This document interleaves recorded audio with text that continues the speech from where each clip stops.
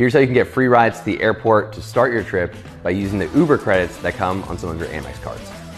So one of the cool things about knowing the credit game is that your trip can really start to become less expensive or really even free from the beginning.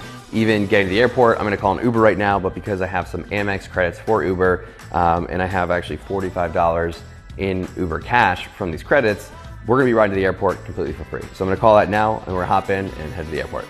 So there's two credit cards that are gonna give you monthly Uber credits. You got the Amex Platinum and the Amex Gold. Now, if you have both of those, you still get both credits, and really it just means each month you get more free Uber rides.